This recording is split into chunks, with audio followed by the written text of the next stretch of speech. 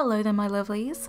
I just thought I would go back to my roots and do a speed paint kind of video and also just talk. In this video I'm going to be doing a commission made by the lovely CelestialxSimmer on Instagram of her characters Celeste and Fabian. For all of my commissions, I'm currently using the Dale Rowney hot press watercolour paper. I buy it in either A3 or A4 blocks and cut it down to the size that I need it. All the commissions I've had so far have been A5, so I try my best to cut it as best as I can. The pens that I use to do the outlines are the Unipin fine liners. They have water and fade proof pigment ink, and my favourite size I normally use is 01. I normally use these for my comic because they dry pretty quickly, although for commissions I leave the lines a lot longer so they can actually just dry and I don't smudge anything when it comes to the watercolour stage. Now on to the painting process. The brush that you can see me using on screen is the 3/0 Raven Jackson's brush. I really love mop brushes. They are great for creating huge washes and they are great for backgrounds. I have many different favourite types of brushes. A lot of them tend to be round, sizes 4, 6 and 8. For me personally, the brand doesn't really matter. The paints that I'm using are the St. Petersburg White Nights. These are some of my favourite watercolours. Don't get me wrong, Daniel Smith paints are amazing watercolours, but they're really expensive. And also, they give me this feeling of, I feel like I'm wasting them. I feel like they're too good for me, if that makes sense. Whereas White Nights are in this really nice middle ground where you get a lot for your money, yet they're still professional enough to use for commissions because they're light fast. Throughout college, university, and even up until now, I am an artist known for my use of colour. And White Nights really helped me with this. The colour of White Nights paints are also super vivid. Overall, just amazing to use, would recommend. I would definitely say the background took a lot of layers to get that opacity in the colour that I wanted. I know I could have used gouache, but I just really wanted to use watercolour because I actually really like working in layers. Although I'm really impatient, I do have a heat tool which allows me to dry the layers in between at a quicker rate. You'll probably see it popping in and out of the frame from time to time because I definitely left it in the footage. While doing the background of this piece, I was using a lot of wet and wet techniques, especially with layering. It was helping create the speckled starry sky. Because the thing that is really captivating about this couple is that they have an affinity for stars, which is so cute. I was told by CelestialxSimmer that this was their romantic thing. And if you would like to find out more about Celeste and Fabian, I will leave a link to CelestialxSimmer's Sims Instagram. She has this whole story behind those two and it's so sweet. It's one of my favourite Sims stories currently and I would highly recommend you check it out if you're interested. I thought I would use some of this commentary to actually talk about art styles, especially for commissions, because in my own personal experience, I have a lot of different art styles with a lot of different mediums. I currently use watercolour, gouache and ink, and I have so many minute little changes to my style that I do with like each medium. So each medium is a category and each category has like several different styles that I could use. For example, you have watercolour and ink line work. You also have watercolour with pencil crayon line work. And before I'd even chosen watercolour, I had several mediums that I could choose between. I think with some commissions, I might even start using ink. However, I think for the most part, I'm just going to be using watercolour because it's something I can easily fix if I mess up. Whereas ink, once it's down, you're not changing it. The top thing I wanted about my commission style was consistency, something that was easy to do, that didn't take too long, but at the same time looked good at the same time. So I decided to go with the same sort of style that I use for my comic, Interconnected. Now I know I have not updated my comic in a long time. That's because I've been busy both physically and mentally.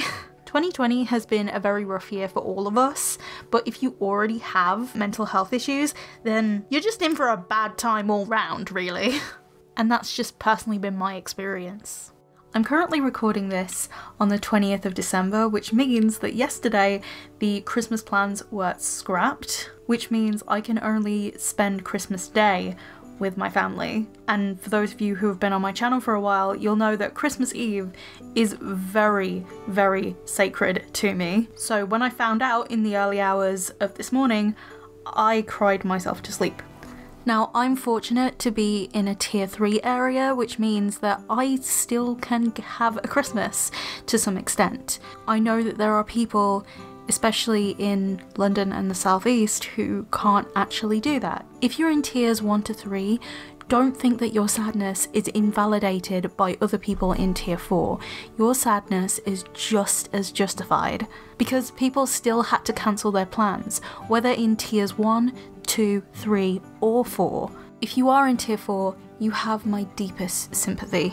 And I'm sorry for any people watching who are not from the UK and don't have a clue what I just said about the tier system. I mean, even most Brits get confused about the tier system, let's be fair. I really hate politics, but let's just say I don't live in the UK, I live in the U-turn, because literally every time I blink, the UK takes a U-turn off the edge of a cliff. We don't know where we're going or what we're doing next. As you can imagine, it's doing wonders for my mental health. I'm of course being sarcastic. I just hope we can all make the best of a really crappy situation, because this year has just been absolutely terrible. There is definitely no sugarcoating that.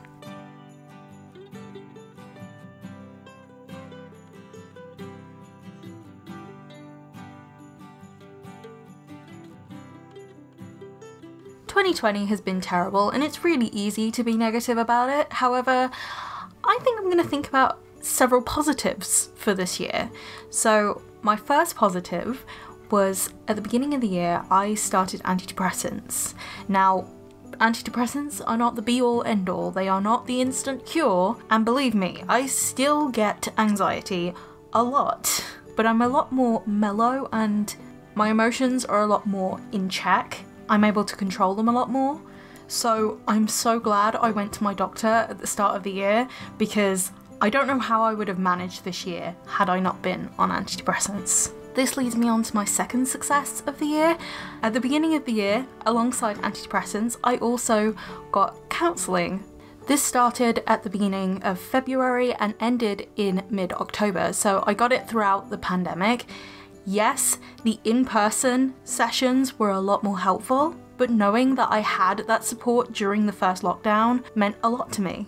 This also leads me on to my third thing, and all of these things kind of connect together because at the end of my counselling sessions, I needed a distraction. I needed something to keep my mind busy, and I thought it would be the best time to start up my online shop, which I finally did. For those who have been on my channel for a while, you'll know that since about 2016, 2017, I've been talking about selling my original artwork or the possibility of doing commissions, and it hasn't come about until this year, so I'm very happy about that. At the moment, it's just watercolour commissions up on my Etsy. However, I have been asked about digital commissions, so as soon as I feel ready to put up digital commissions, I will. At the moment, I'm still feeling a little bit rusty with my digital art, so I need to get back into the swing of things.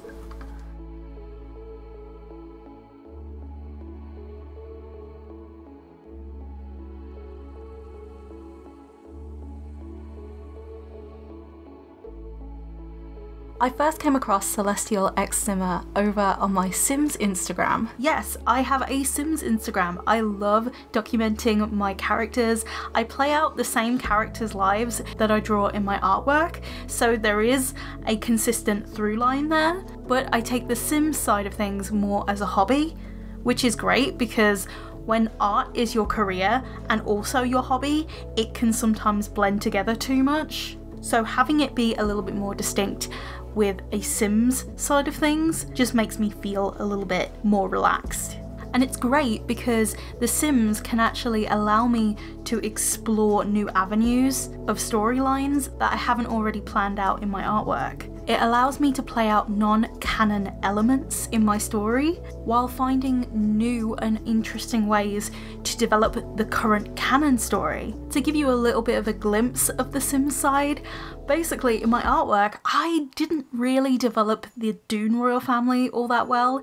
Currently, they are just known in my art side of things as the Desert Kingdom, whereas in my Sims character universe, they're being fully explored, there are multiple generations of them, and they are full of drama. I love them to bits! At the beginning of the pandemic, I only had 200 hours in The Sims, and bearing in mind, that was from 2017 up until 2020. I now have 1,750 something. I think I have lost my mind. As for the YouTube side of things, I haven't really been paying attention to my analytics all that much, and to be honest, nothing really has changed. My channel is still as stagnant as it was at the beginning of the pandemic. I have, however, turned my second channel into a Sims channel where I just explore the Sims side of my character universe. It's a lot of fun to edit, and I really do have fun exploring the different story elements that I can weave together with the Sims. And don't get me started on custom content. I think I'm obsessed. Yes, I paid for a subscription to the Sims resource. I haven't got a problem. Nobody help me. I guess this commentary took quite the tangent, and I do apologise about that, but I hope you had fun listening to me ramble for a bit. I've got some things off my chest, and managed to do a piece of artwork. So if you like these kind of videos, and want to see more of these, I'd recommend subscribing with post notifications on for notifications for every time I upload. My upload schedule is pretty erratic to non-existent at this point, so if you could subscribe with post notifications on, you'll know when I upload. Or when YouTube decides to let you know when I upload. But I will see you in my next video. Bye my lovelies.